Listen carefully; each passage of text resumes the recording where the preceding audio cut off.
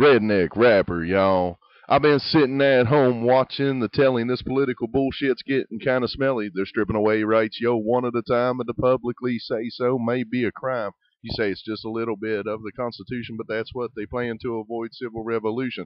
Protesting their plans may put you in jail, but the Patriot Act means that there's no bail. But our government wouldn't do that, man. Shut up and put down the Kool-Aid stand. You need to wake up and realize this shit. It's a modern day Nazi movement and we're living it.